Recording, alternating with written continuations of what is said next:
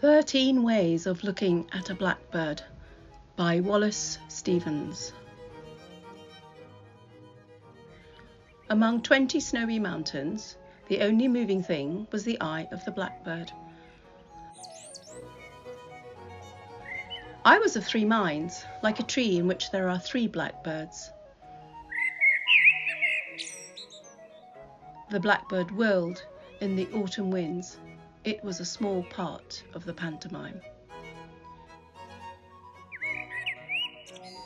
A man and a woman are one. A man and a woman and a blackbird are one. I do not know which to prefer, the beauty of inflections or the beauty of innuendos, the blackbird whistling or just after. Icicles filled the long window with barbaric glass. The shadow of the blackbird crossed it, to and fro. The mood traced in the shadow an indecipherable cause. O thin men of Haddam, why do you imagine golden birds? Do you not see how the blackbird walks around the feet of the women about you?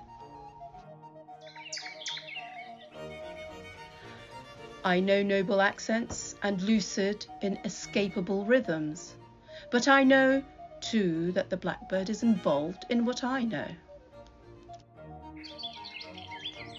When the blackbird flew out of sight, it marked the edge of one of many circles. At the sight of blackbirds flying in a green light, even the boards of euphony would cry out sharply. He rode over Connecticut in a glass coach.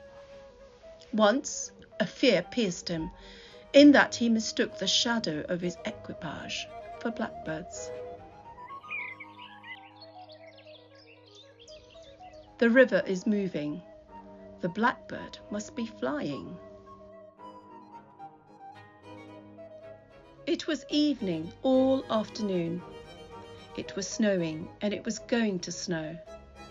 The blackbird sat in the cedar limbs.